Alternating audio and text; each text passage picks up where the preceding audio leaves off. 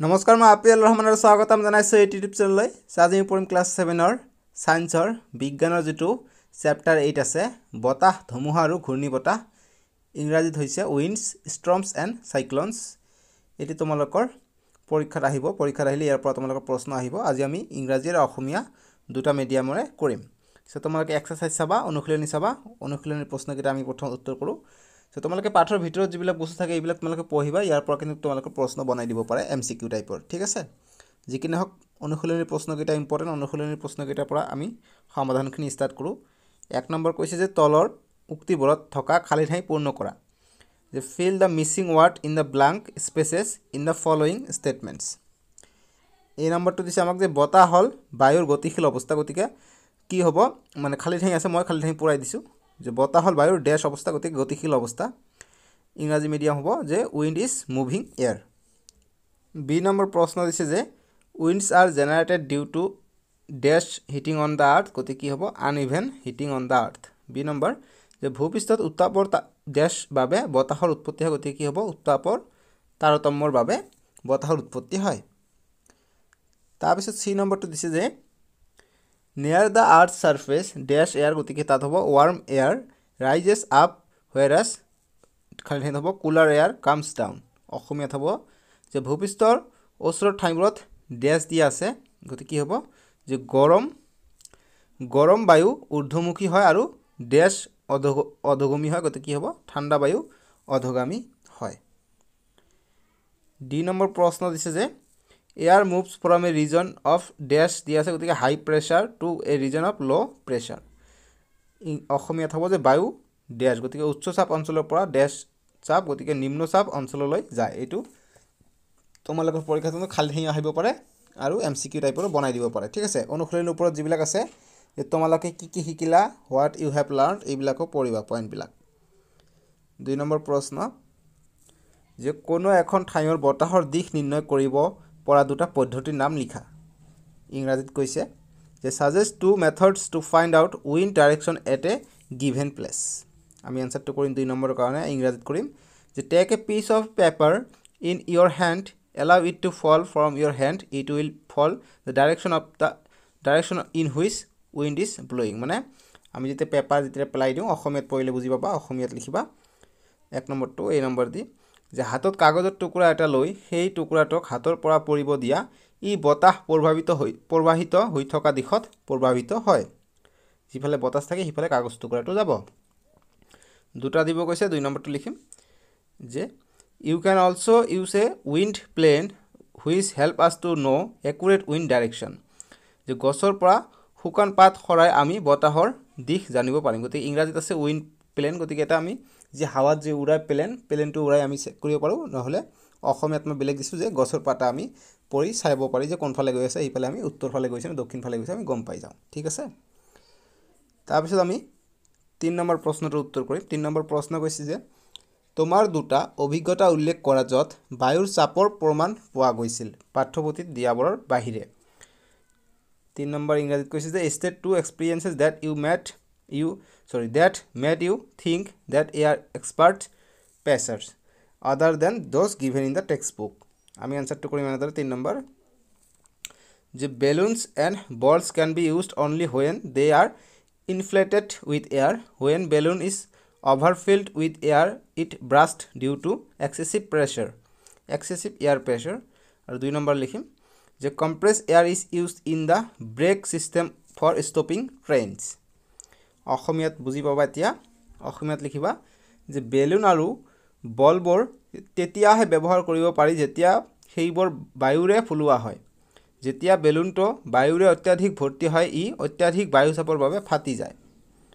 আৰু 2 নম্বৰ দিবা যে ৰেল বন্ধ কৰাৰ বাবে ব্ৰেক সিস্টেমত সংকুচিত বায়ু ব্যৱহাৰ কৰা হয় এতিয়া আমাক 4 নম্বৰ প্ৰশ্ন দিছে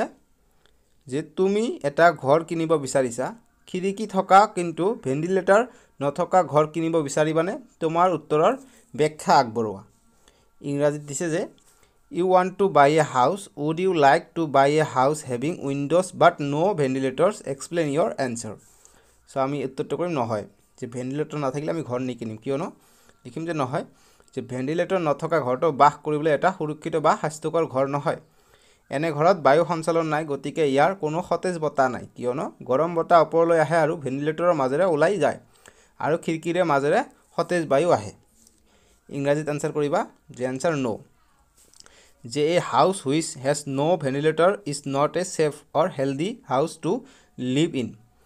the air circulation is not there in such a house so it has no fresh air because warm air rise up and goes out through ventilator and fresh air come in through windows কাৰণ fresh হাৱা খিৰিকীৰে আহে আৰু ventilator দি গৰম হাৱাবোৰ ওলাই যায় সেইকাৰণে ventilator দৰকাৰ 5 নম্বৰ প্ৰশ্ন যে ওলমি থকা বেনাৰ বা হোৰ্ডিঙত ফুটা ৰখাৰ কাৰণ দৰ্শোৱা যে explain why holds are made up in hanging banner and hoarding গতিকে তোমালোকে যি ডাঙৰ ডাঙৰ পোষ্টাৰ দেখা পাইছা এডভাৰটাইজিং কৰাৰ কাৰণে পথৰ কাষত বা বিল্ডিঙৰ ওপৰত তাতে ফুটা ফুটা থাকে কিয় ফুটা ফুটা থাকে আজি এনসাৰটো জানিবা এনসাৰটো কৰিবা যে air experts pressure due to this pressure burner and hoarding flutter and turned when wind is blowing fast holes are made in burners and hoarding so that wind passes through the holes and they do not become loose and fall down অসমীয়াত বুজি পাবা যে উত্তৰ কৰিবা যে বায়ুৱে চাপ প্ৰয়োগ কৰে এই চাপৰ বাবে বেনাৰ বা হোৰ্ডিঙত যেতিয়া বতাহ দ্ৰুতগতিত উৰি থাকে তেতিয়া ফাটি যায় বেনাৰ আৰু হোৰ্ডিঙত ফুটা তৈয়াৰ কৰা হয় যাতে বতাহৰ গতিবোৰৰ মাজেৰে পাৰ হয় আৰু সেইবোৰ ঢিলা হৈ নাযায় আৰু তললৈ নপৰে এতিয়া 6 নম্বৰ প্ৰশ্ন দিছে যে তোমাৰ গাঁও বা চহৰত ঘূৰ্ণীবতাহ আহিলে ওচৰ চুবুৰীয়াক কিদৰে সহায় কৰিবা ইংৰাজীত কৈছে যে হাউ will U help your neighbours in cash cyclone এপ্ৰচেছ your town oblique village oblique town আমি এনেদৰে কৰি অসমীয়াত লিখিম যে এই নম্বৰ এটা আমি উপায় ওলাম যে মই তেওঁলোকক ঘূৰ্ণীবতাহ পূৰ্বমান আৰু সতৰ্কবাণী সেৱাৰ বিষয়ে অৱগত কৰিম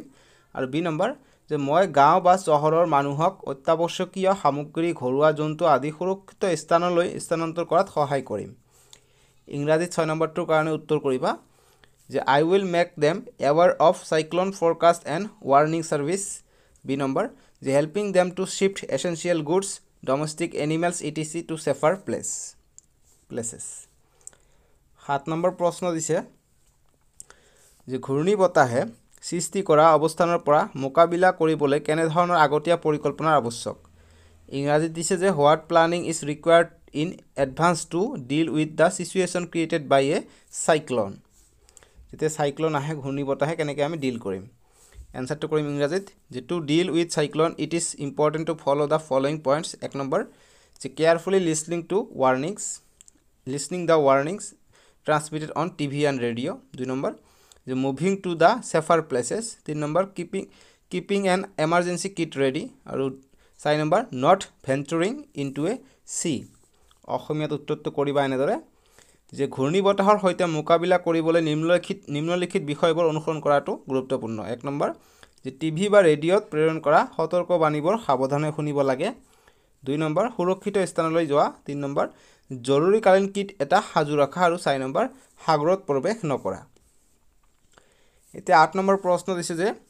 তলৰ কোনখন ঠাই ঘূৰ্ণীবতাহৰ কোপত পৰাৰ সম্ভাৱনা নাই যে which one of the following place is unlikely to be affected by cyclone এ দি আছে চেন্নাই বি দি আছে মেংগালোৰ সি দি আছে অমৃতসৰ ডি দি আছে পুৰী গতিকে ইয়াৰ আনসাৰটো হ'ব অমৃতসৰ পাঞ্জাবৰ অমৃতসৰত কি হয় এই ঘূৰ্ণীবতাহৰ কম প্ৰকোপ হয় ঠিক আছে গতিকে অপচনটো হ'ব অমৃতসৰ 3 নম্বৰটো এতিয়া আমাক 9 নম্বৰ প্ৰশ্ন দিছে যে তলত উল্লেখ কৰা উক্তিবোৰৰ কোনবোৰ শুদ্ধ গতিকে কোনবোৰ শুদ্ধ এটো কৈছে যে which of the following statement given below is correct কোনটো শুদ্ধ কৈছে 1 নম্বৰ দিছে যে in winter the winds follow from the land to the ocean যে শীতকালত বতাহ স্থলভাগৰ পৰা মহাসাগৰলৈ বয় গতিকে 1 নম্বৰটো শুদ্ধ হ'ব 1 নম্বৰটো আনসাৰ হৈ যাব ঠিক আছে গতিকে বাকি কেইটা চাও এইটো শুদ্ধ হয় নেকি আকৌ 2 নম্বৰ এইবিলাক যেনেকৈ দিছে যে in summer da winds follow from da land toward দা ওচেন যে গ্ৰীষ্মকালত বতাহ স্থলভাগৰ পৰা মহাসাগৰলৈ বয় গতিকে এইটো ভুল হ'ব কিয়নো গ্ৰীষ্মকালত সাগৰৰ পৰা স্থলভাগলৈ আহে গতিকে এইটো ভুল হ'ব তাৰপিছত 3 নম্বৰ যে এ cyclone is formed by A very high pressure system with a very high speed winds revolving around it যে এটা উচ্চচাপ অঞ্চল আৰু তাৰ চাৰিওফালে তীব্ৰ গতিৰে ঘূৰি থকা বায়ুস্ৰোত ঘূৰ্ণী বতাহ সৃষ্টি কৰে গতিকে এইটো কি হ'ব নহ'ব অশুদ্ধ হ'ব গতিকে 1 নম্বৰটোৱে শুদ্ধ হ'ব 4 নম্বৰ দিছে যে the coastline of India is not vulnerable to cyclones যে ভাৰতৰ উপকূলবোৰ ঘূৰ্ণী বতাহ প্ৰৱণ নহয় গতিকে কি হ'ব এইটো অশুদ্ধ হ'ব ঘূৰ্ণী বতাহ প্ৰৱণ হয়হে গতিকে আনসাৰ হ'ব 1 নম্বৰটো যে in winter the winds follow from the land to the ocean যে শীতকালত বতাহ স্থলভাগৰ পৰা মহাসাগৰলৈ বয় ঠিক আছে ঠাণ্ডাৰ দিনত মাটিৰ পৰা সাগৰলৈ কি হয় বতাহ বলে ঠিক আছে গতিকে ইমানখিনি আছিল আমি নেক্সট ভিডিঅ'ত তোমালোকৰ নেক্সট চেপ্টাৰটো কৰিম ভিতৰৰ প্ৰশ্নবিলাক চাবা এইবিলাক ইম্পৰ্টেণ্ট আমি নেক্সট ভিডিঅ' তোমালোকৰ চেপ্টাৰ 8 তোমালোকৰ সায়েন্সৰ পাৰ্ট 1ৰ চেপ্টাৰ 9 টো কৰিম সয়েল মাটি ঠিক আছে ডেসক্ৰিপচনত দিয়া আছে নহলে স্ক্ৰিনত দিব তাতে ক্লিক কৰি চাব পাৰিবা আজিলৈকে আহো বাই বাই টেক কেয়াৰ চেনেলটো সাবস্ক্ৰাইব কৰিবা দেই